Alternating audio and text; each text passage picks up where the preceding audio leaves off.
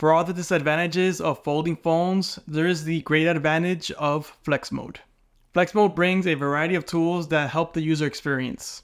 These tools provide new ways to use a phone that would not be possible otherwise. In this video, I want to focus on the positive side of things and to be more specific on flex mode for the Z Flip 5.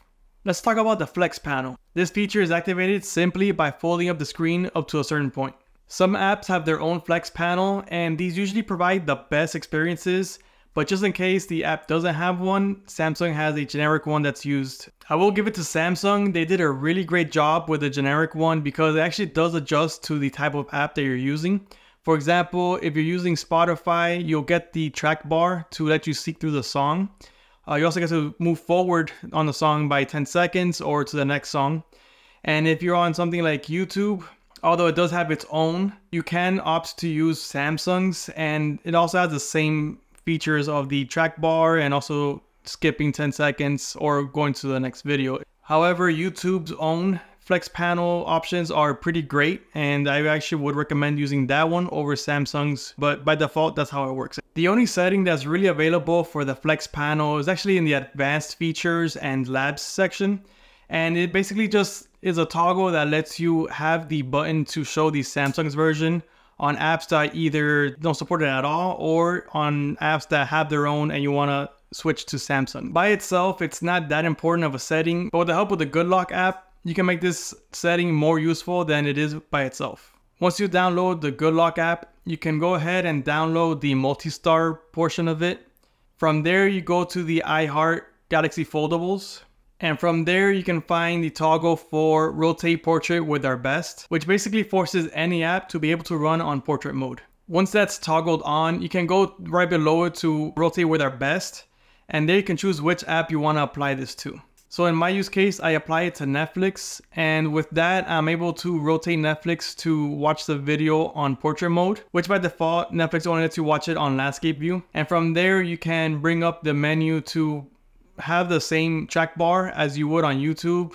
You can also skip forward 10 seconds and mess with the brightness and volume. I know this is not going to give you the best viewing experience, but in a situation that you don't have a stand, this is a good alternative, especially if you're close enough to the phone that the size is good enough to watch, then you can really take advantage of it. Obviously, you have to step back. It's going to be a bit harder to watch since the screen real estate that's going to be used is pretty small. The flex mode panel also has this one sleek feature that lets you start a split screen session right from the panel itself. You don't have to fumble around looking for the split screen sessions or use any other sort of method to get it opened. And because of the Z Flip 5's extra tall aspect ratio, using split screen on it is actually not too bad of an experience. Now, one of my favorite ways to use the flex mode is with the camera. This provides the most unique way of using the feature when compared to standard phones. Flex mode improves the versatility of all camera modes, especially for vlogging, selfies, and night shots. For vlogging, being able to use the main sensor on the phone provides a big benefit when compared to using the front-facing camera. The main sensor on the Z Flip 5 is going to be way better than the front-facing camera on pretty much any other phone. This will let you use the highest quality output possible on the phone. And for those thinking they could just use the main sensor on a standard phone, think about how hard it's going to be to frame your shot without some sort of accessory to, one, hold your phone up, and two, show your screen, either like a mirror accessory or something to that effect. With the Z Flip 5, you have the cover screen, which has been improved since the Z Flip 4 and actually provides a really good preview window. Another great feature that goes along with the flex mode is the fact that Samsung has an option to shoot at 9:16 ratio. This allows you to take video in landscape mode while the phone is sitting in portrait mode, and further lets you take advantage of flex mode. The only downside is that you'll be limited to 1080p. However, that's going to be more than good enough for most content out there. Also, having the built-in tripod outweighs the limitation of resolution. This feature is probably most useful when traveling and not wanting to take a full camera kit, especially for content creation. One of my favorite pieces of advice that I've heard from many photographers is the best camera is the one that you carry with you. And when comparing the form factor of the Z Flip 5 to a regular camera, DSLR or mirrorless, you're gonna see that it's gonna be a lot easier to carry the Z Flip 5 with you. And it's gonna provide a lot of versatility. For night shots, the big benefit comes in keeping the phone as still as possible. So you basically have the built-in tripod because you get to use the phone on flex mode.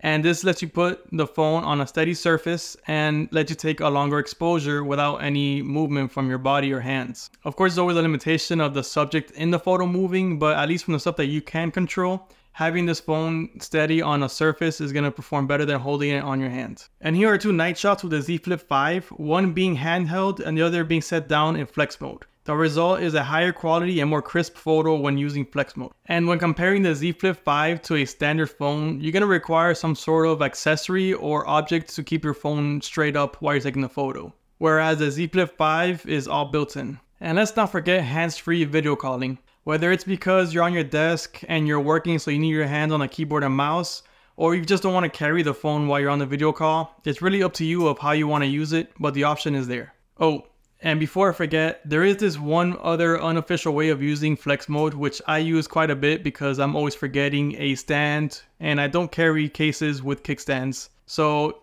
it's pretty useful. And that is actually using it as its own stand for watching videos on landscape. Now you can adjust the angle, it's basically going to be flat. But for when you want to watch a full screen video and you don't have a stand, you just slightly fold in the screen, as little as possible without it being too small where it flips back. And from there you can enjoy the video pretty easily. And with enough practice, you'll get the angle just right where you keep the phone steady and still minimize the amount of crease that you're getting on the screen. When it comes to the flex mode, Samsung really stands on its own on this one. And the reason I say this is because Samsung created their own generic flex panel to use with other apps that haven't created their own.